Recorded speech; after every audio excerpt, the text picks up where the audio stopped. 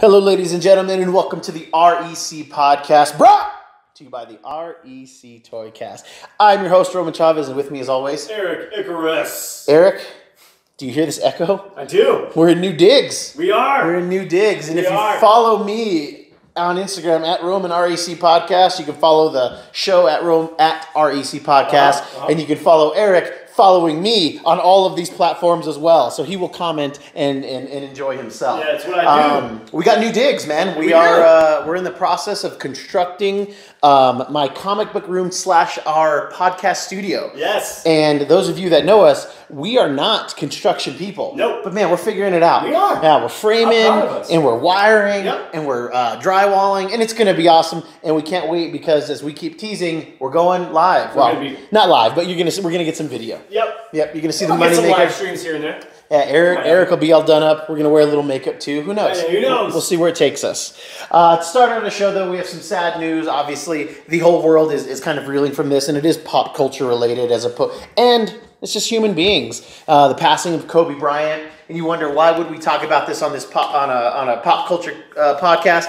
Well, he was a part of pop culture. He was huge. This was our Michael Jordan of our generation. He's only a few years older than we are. You know, passed away at 41. Him and his daughter Gianna at 13, and it's just very sad. And we just want to make mention, put out our condolences. I remember being in middle school when he went to the Lakers at like 17, 18. Right, Didn't even go to college to ball, which that happens a lot. But it was like the first time that I really remembered it. Right. The first time that I ever took notice of it. And we have lots of friends who are very, very heartbroken about it. And, you know, the world is. So, you know, our condolences out to the families of those people in the helicopter crash. And, you know, hell, Kobe was a 5-time champion, Oscar winner. I know, that's what's throwing me off. Yeah. He did an animated short. Yeah, Dear Basketball. Dear Basketball, to which he won an Oscar for it. Yeah, I mean,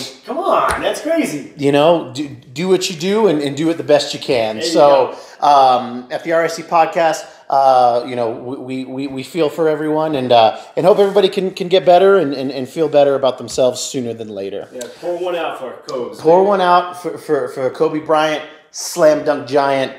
Outplay the Kobe, son don't try it. That's from a 90s commercial, just flashed into my head. I thought you were just going. I was not. like impressed there. For I was not. It was Kobe Bryant. It was Tim Duncan. Oh, okay. And it was they had some hip hop artists with them. I barely remember the commercial, but I remember that line: Kobe Bryant, slam dunk giant, outplay the Kobe. Son, don't try it. Man. All right. I mean, he's a monster. Yep. I mean, I want to see Shaq win an Oscar. Come on. Yeah. That Well. ain't happening. Yeah. Well, I mean, Shaq probably has a Grammy. Okay, he might have a Grammy. I don't know. Yeah, they do just hand those out. They just hand those out. But yeah, thoughts and prayers and all of that stuff.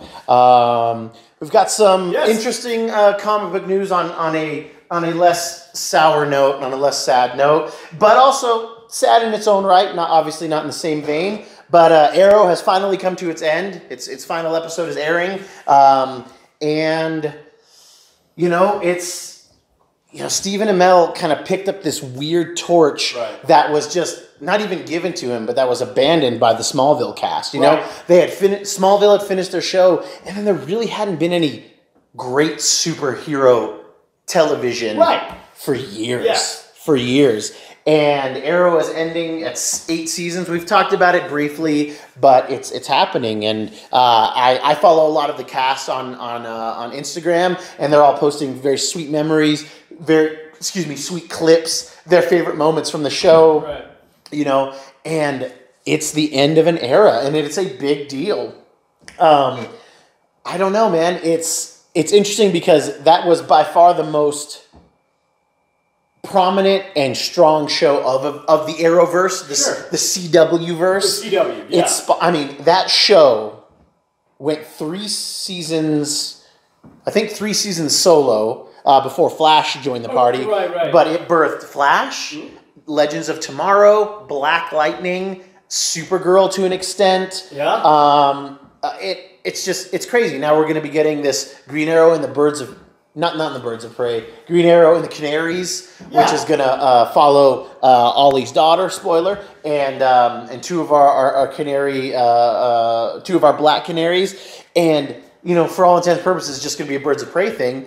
And I think Stephen Amell, just recently in the news, he was on Michael Rosenbaum's podcast, who was Lex Luthor in Smallville, and he had to leave. Sorority Chicks too. And sorority, don't you dare forget about Sorority Chicks.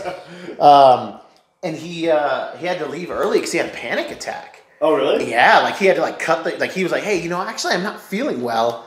And he leaves the podcast. And then it turns out he had a pretty severe panic attack. And just, he came back on Rosenbaum's show about 3 weeks later, kind of talked about it, and was just saying, my show's ending. I'm just it probably just hit him right there. It hit, yeah. It's just the culmination, just the stress of it. Yeah. Hopefully leaving the universe in good hands. Sure. And, in our crisis crossovers, we do see, spoilers, 3, 2, 1, the kind of final fate of Oliver Queen. Right. And how he could possibly come back every now and again, because they do have time travel. So that just gets you out anyway. Yeah, at that point, it'll get you done. But really, it's just a good send off to a great character. Stephen Amell seems like such a nice guy, and he really really was the torchbearer of the comic book TV show. Of course. And man, those first 3 seasons of Arrow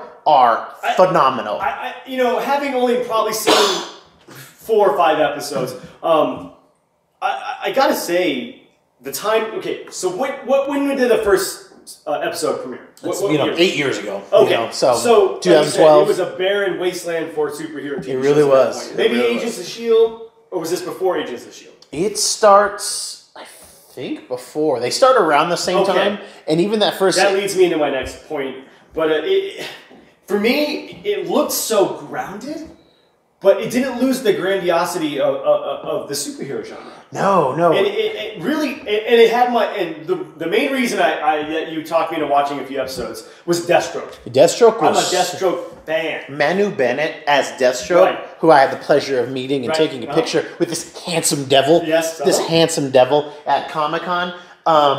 He was great. They really redefined Oliver Queen. Right. And they redefined Deathstroke in the same show. Now there can be a point made that they really watered down Deathstroke, and they really made Ollie more brutal. He's more Batman, more Daredevil. Yeah. You would like a lot of the Daredevil comparisons in that first season. That was the point I was gonna. Yeah, it's amazing to me that we take this am I being generous calling him a C-level character in the comics? Back in the day. He's always been popular, but Really? he's also because he's always been he's not afraid of Batman. Right. And that makes you very popular. That makes you cool. But he is kind of a laughing stock, more so than most people. Just because, he looks like Robin Hood. Right. He's got a boxing glove arrow. Boxing glove arrow. Everybody always brings that up. Okay, so just saying that, and then taking that, what we just said, the absurdity of that, and then making this super gritty, grounded superhero show that looked really, that I feel like could have maybe happened. That can happen. The fights were great. They were. Choreographed really well, which, I'm sorry, again, Daredevil fan through and through. He's my boy. We don't get MCU's Daredevil, Netflix Daredevil, without Green Arrow. I think you're absolutely right. I'm not even sure. I don't know if there's a direct correlation, but Steven DeKnight started that first season of Daredevil. He was a showrunner. Yeah. And, that guy has TV roots left and right, especially in Buffy and Angel. He saw something special in Arrow with what you could do with fight choreography on TV. And he was like, you know what? We can bring this to the Marvel universe. And it really, honestly, I might need to backtrack and watch this show. I think you'd really enjoy it. And I'm behind on this season, and this was a short season. But, it really did seem like Stephen Amell just needed the time. Right. I think he needs some time to himself. Sure. I don't know. I think he hoped it would be a big deal for him, but it became such a big... it was... I'd say Arrow was more popular than Smallville was at its height. Yeah, more people I knew talked about Arrow than Smallville. Yes. Seriously. People at my job talk about Arrow this, Arrow that, and it's... Great one-liners, really good lore. For all intents and purposes, they made him Batman. Yeah. But they made it work, and they made it make a lot of sense. They had Ra's al Ghul.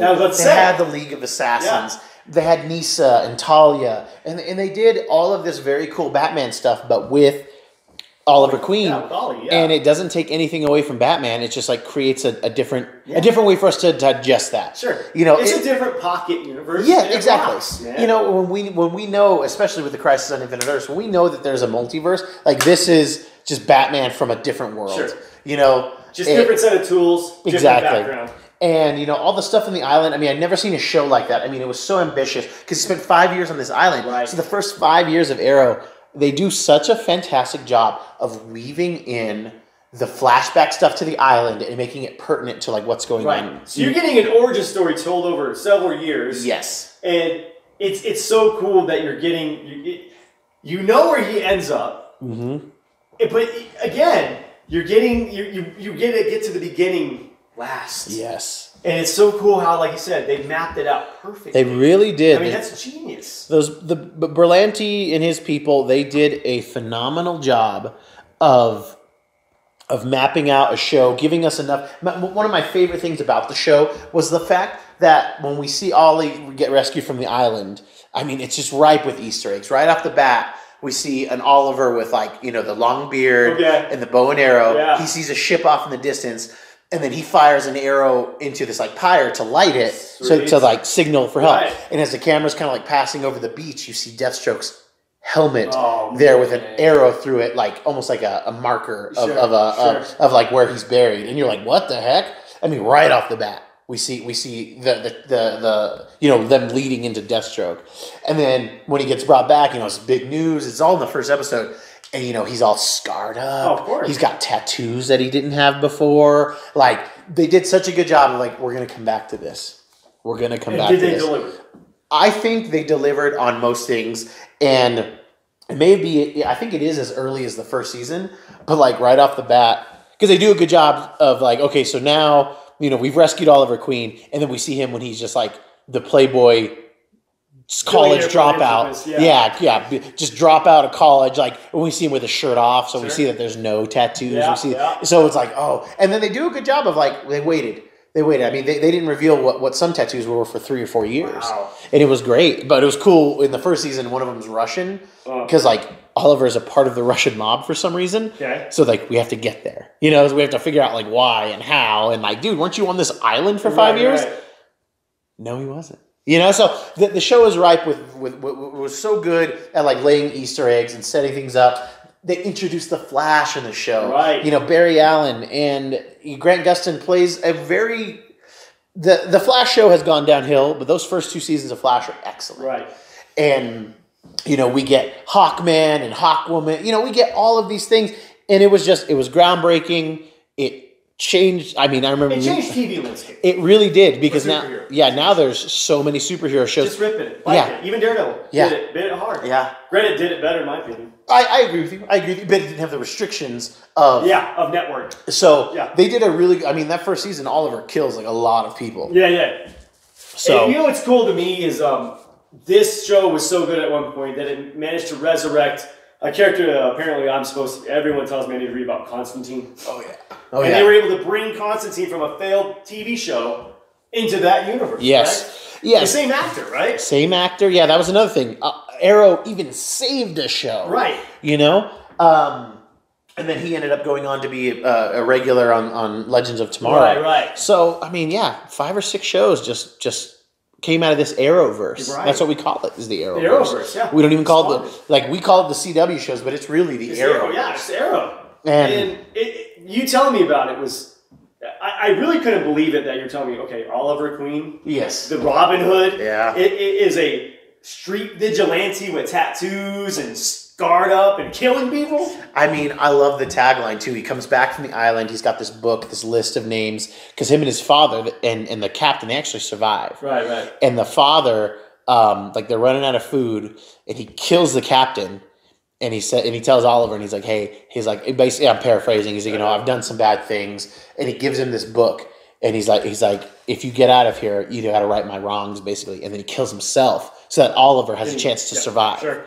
And so Oliver just lives his whole first 2 seasons based on this book. The names on this list I'm taking these people out because they have failed the city. And I love that. When he initially comes back, he's wearing like a voice modulator, and he's like, Eric Icarus of, you have failed this city. Which I have. Yeah. Many times. And, it was just such a great, like if I were rich and it didn't matter that I had tattoos, I would totally get a cityscape tattoo across my forearm and have an arrow going across it. That's cool, and it would say, "You have failed this city," like in the lights or something on the building. Totally. It would be something like that. Awesome, I would be bro. completely. My body would be a roadmap of pain and comics.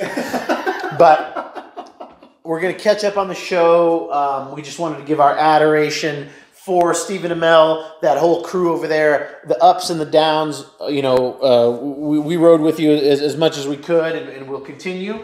And I'm curious to see what the next chapter is. Sure. Can you keep that universe around without the strongest character? It's sort of what we're going to be seeing with the MCU. Very much so. Very much so. There's a parallel there. I agree. Can the MCU survive without Robert Downey Jr.? Can the Arrowverse survive without Stephen Amell, the Arrow himself? Right. Who knows? I mean, a lot of crazy stuff going on. Yes. Ooh, I think I'm having a panic attack. You think you have one of those? Yeah, you look real relaxed. That's how your panic attack works. You turn it down. Yeah, I'm getting the vapors. And then in some nice, again, as we try to balance, in some nice MCU rumorville, we might be getting Brother Voodoo in the Multiverse of Madness, right. Doctor Strange 2. Which how stoked are you about? I like it when they pull an obscure character. And visually cool. I love Brother Voodoo in the comics. Brother Voodoo, gently, and honestly, I'm drawing a blank on his name right now because I've had a lot of energy drinks. But his spiel is really cool. From South, I think they end up retconning it that he's from Louisiana, which makes a lot of sense. Right. I don't know if he was always from Louisiana, but his brother and him were like these voodoo practitioners. Right. And his brother gets killed, but he can still see his brother's spirit. That's cool. So they kind of use magic together. Sure. And it's very, very visually, Brother Voodoo is such a very cool character. And that's real quick, visually awesome, and that's something that could go south real quick. Yes. It could be really offensive. Yes. But they I don't know how they managed to strike a balance where it looks menacing and Creole. Yeah. And it pays tribute to what they're doing. Brother Voodoo deserves to be a player in the MCU. Yeah. Especially with this kind of darker MCU that we're going into. And if Morbius does end up having some things to do with the MCU as well, having Morbius and Brother Voodoo and Doctor Strange and Ghost Rider and Blade, this could be great. The beginnings of it. Now, again, it's nothing fully confirmed, but but it makes total sense. Yeah. Give us more magic. Is there going to be a link between Mordo and Brother Voodoo? Is Brother Voodoo another part of this wizard magician sect that keeps he fractioned off? Yeah, just like how there's Hogwarts and then there's the American Ministry in the Harry Potter world. I don't know how they're going to do it. One of my absolute favorite things is great art, New Avengers. I believe Brian Michael Bendis wrote it, and then Lionel Francis Yu, who I think would be one of your favorite artists. I think you know his art and you don't know that it's him. Right. But he did this fantastic story. It's after the Civil War, and Doctor Strange sides with Cap's Avengers. Oh wow! So Cap is dead at this point. So this is post Cap's death in comics. Okay. And so he allows the kind of new Avengers who are following Cap to take up in the Sanctum. Okay. And there's this excellent story, because at this point, Tony Stark is the head of S.H.I.E.L.D. Right. hunting the ones who didn't register. Yeah. And they go to the Sanctum, and it's empty. Sure. And then he's telling his AI to scan, and all of the new Avengers are there, but Doctor Strange is just doing his thing. Yeah. And he's looking around, he's scanning it, and his suit's telling him there's no heat here, there's no nothing, the place is cold, this and that, and then Brother Voodoo just walks in, and he starts lighting up, doing some magic. He looks so cool, and Lionel's art is so gritty, and it just works so well, and does all this light show, and then nothing, and he's as far as I can tell, this place is empty. And Tony's just walking out behind Voodoo, and he looks back, and he's like, I know you guys are here. And he just, like, walks off. But it was cool because I can't remember if they allude to the fact that he did detect them but didn't give them up, or just that Doctor Strange is that much better. I wouldn't say that. And that's what I would assume. Sure. But for some reason, I have it in my head that maybe that maybe Voodoo was doing him a solid. Sure. Yeah. And it's cool because, since Brother Voodoo has, his brother's spirit, like his brother can, like, contact the spirit realm. Oh, of course. They can find things out. It's very, very cool. Oh, man. I real quick, but doesn't he become the Sorcerer Supreme eventually? And he's now Dr. Voodoo at some point? That's less in continuity now, but yeah, just a handful of years ago. It was after the World War Hulk storyline. Right. And, the Hulk comes back from Planet Hulk storyline. Is looking for revenge on the Illuminati, which I'm sure we're going to get sooner than later in the MCU. And I think that on side note, I think that's going to be the next Easter egg. I think one of these Marvel movies is going to end with, Doctor Strange going into a room and there being Black Panther and Reed Richards, or, and that'll be the Easter egg. Like, what are these guys talking about? I think down the road that should be. I would love that because that's kind of how they did it in the comics, where we see them start talking. And we're like, what does that mean? Yeah. And again, you'd be clamoring for it. It's your favorite. It's your favorite trade, I guess. The Illuminati miniseries is my absolute favorite 5 issues of comics, maybe ever. Right. But definitely in miniseries form. For sure. It's so rereadable. I've read that story front to back countless times. I absolutely love it. Dude. But yeah, it'll be so. After that World War Hulk storyline, the Hulk comes back to Earth. He's looking for vengeance against the Illuminati, and he is just wrecking shop. Right. So Doctor Strange drinks a demon. Basically, he's got this demon, and so he puts to, like, juice up to fight him, but it makes him unworthy of being Sorcerer Supreme. So he's charged with finding the next Sorcerer Supreme. Oh, that's messed up. So goes to Doctor Doom, and he goes to the Hood, and he goes to all of these people who know magic, and to see if they're worthy, because there's a chance Doctor Doom could be because the whole idea about being worthy to wield the Eye of Agamotto, it's not like a Thor's hammer or anything like that, is that you're just a guardian for magic. You got to protect this realm. Yeah. Doom would love that challenge. Oh yeah. But he would abuse it, and he'd have to find the next Sorcerer Supreme as well. So it ends up being Brother Voodoo, which they start calling him Dr. Voodoo. Sure. And a lot of people initially disliked that, but they kind of revamped Voodoo's character, in which he was like, oh, this is kind of post-Hurricane Katrina, and he is like not like a home doctor, but a homeopathic. Not like he wears a coat and everything like that, but like a family practice. Oh, okay. Like, oh, I've got a cold. Sure. He went to the 10 years of medical school, and that's it. He's got a family practice. For sure. But yeah, so he gets to have the Eye of Agamotto for a while, and they just didn't know what they wanted to do. I think that I can't remember who was writing the story, but they really needed to get more like of that Loa Creole. I don't even know if I'm saying that word right, but Loa Creole.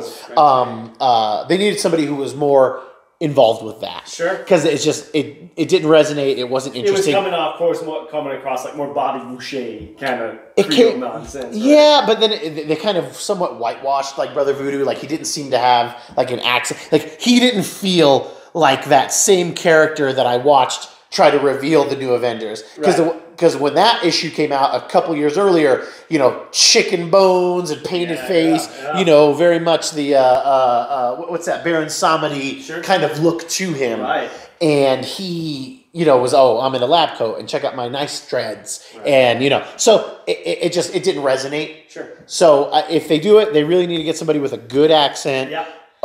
Strong chops, and somebody who's got to hang with Benedict Cumberbatch. You know who my choice would be, right? Jaimin Hansu. Man, I don't know. Come on. Could we get him in a third, I don't know, man. That'd be crazy. But what do you think? Casting, dream casting. I think he'd be perfect. He'd be perfect. He kind of played that in Constantine. Sort of. The guy that they had playing, was it Bushwhacker in Luke Cage season 2? Yeah, I'm sure. He would have been pretty good. He would have been pretty good. I liked his look. Yeah. And I liked his accent. Yeah.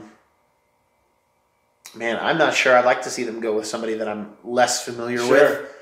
somebody who can who has the chops. But yeah, I don't have a dream casting because I'm telling you, Jaimin could hang with Benedict. Jaimin can hang, but I don't. And he can do accents for days, and he's got that look. Yeah, he looks intimidating. Oh god, he's so intimidating. Yeah, like that's who I'd want. And oh man, we want Jaimin Hansu for everything, and we have to realize that there are more actors out there. We do want it for anything, but I think this would be perfect casting.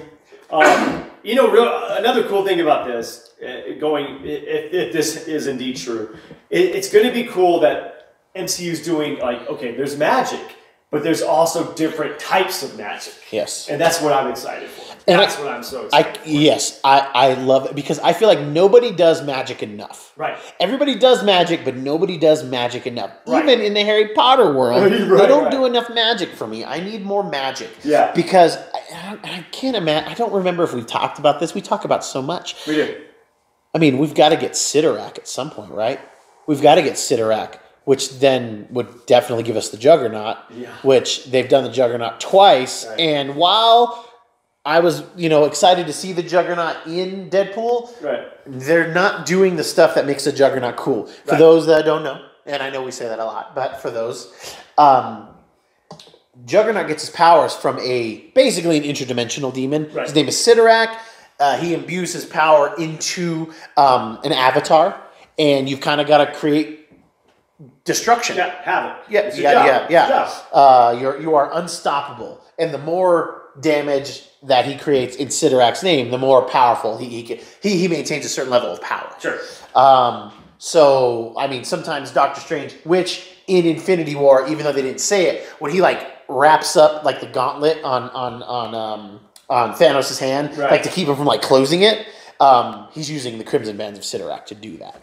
They look like it. They look, it is a spell that Doctor Strange uses quite frequently in the comics. Okay. And they look like that. That's awesome. So technically it's there. It is there. They just couldn't call it that at the time. Right. But we know. Now you know and we know. Right. When Bendis, and I've talked about this, I think, before on the show, when Bendis started writing a lot of Doctor Strange stuff, something that he would do, and I loved, and they kind of keep it going a little bit depending on the writer, but he'll throw up a spell, and in the panel in the comic, it'll say, just for context, Book of Sidorak, page 6. Oh. A spell of binding. It gives you a reference. Yeah, it gives you a reference. That's so awesome. And I mean, if they made a magician's book, I would totally get it. I'd buy that too. And what they didn't do in the first Doctor Strange? I don't think they mentioned the Vishanti at all. Oh my god, they didn't. And that's something that's a big deal. In the comics, by the Vishanti. Yeah, it's like that's him. A big deal. Yeah, so they didn't mention the Vishanti gods at all. They didn't. I didn't recall that either. Yeah, it's very very common phrase that there's even the books of the Vishanti and everything like that. But they don't mention that at all. So we still have a lot more to do. Oh yeah, Doctor Strange got a lot of cool lore, and if they could, again, this is the movie. I'm excited. Because the rumors going around, and it makes some sense that because it's called the Multiverse of Madness, you got to infer that he's looking for a soul gem or time gem. That's what he had. Because obviously with Dormammu still at the gates, he ain't gonna be just waiting. Right. We had a gentleman's agreement. No. You don't have the time. Bargain. You don't have the time stone anymore. So he'll be world hopping regardless. So it'll be interesting if we see Sidorak, if we see Shumagorath, all of these very deep cuts Marvel people. Right. Oh, Cleo in the Hell dimension, Cleo, Miss Cleo. Yeah. Oh my gosh. Well, kids, that's our show for today. Thank you guys so much for listening. If you like what we're doing, please hit the subscribe button. Give us a like. Leave us a comment. Are you excited about the prospects of Brother Voodoo? Are there some other Doctor Strange people that you really want to see? Are you sad about the ending of Arrow? You want to give some props to the Black Mamba himself? Leave us a comment below. Eric, what did you learn today? Oh, I need this Doctor Strange movie faster. Yeah. I need it now. Yeah. Now that I didn't think I was this excited for it until we started talking about it. Yeah. Now I'm way so excited. I can see Doctor Strange stuff being your favorites of this kind of phase. Right. I've always been into that, magic kind of, black magic kind of stuff. Psychedelic looking stuff. Yeah, they really went psychedelic in the first movie. I was it was very pleased. I learned that pop culture spans many, many things, and even though we don't pay attention to everything, well, you're a big sports dude. I am a big sports dude, but it's nice to have these things, the crossover between the genres of sports. This is our multiverse of madness. Yes, very much so. Even though it's over sad news, there is some good. It's getting people talking. I mean, I told you some Kobe Bryant stories that you didn't know earlier before the show. Things you didn't know, and it's nice to be able to share those kinds of things. The only thing you can expect from grief is finding something inspiring from it. I do. I love a good story. It was nice to think about things that I hadn't thought about in a while. Guys, I want to thank you guys so much for listening. I have been your host, Roman Chavez. I'm still Eric Icarus. And we are off to do some work, getting that studio ready. Thank you guys so much for listening. We will catch you on the next podcast.